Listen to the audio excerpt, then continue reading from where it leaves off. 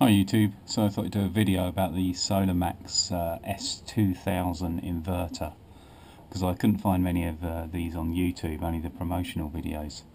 So you notice the inverter's got 3 buttons and a nice little display panel. Brief overview is quite obvious really. You've got your watts that you're doing, how much you've done today, and the total for this inverter. The inverter's only been installed a couple of days, so you can see it's done 19 kilowatts. You've got 3 push buttons. You push the centre button, it brings up a menu, and then you've got the up and down arrows and an enter key.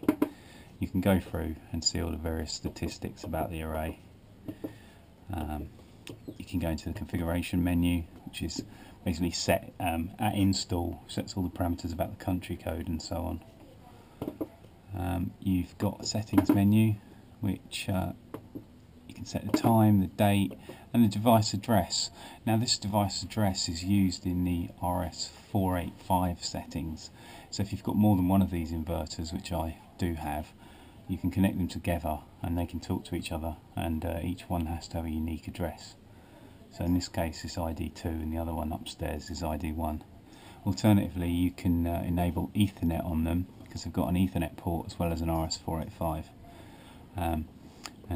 This has got just a default private IP range.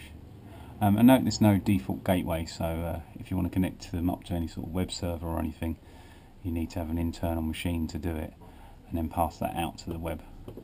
You can set a TCP port that you can communicate on. They all need to be on the same port if you've got more than one in the network, which is odd. Status relay delay, I'm not sure what that does. The language is in English. And that's all there really is to say about the actual inverter itself.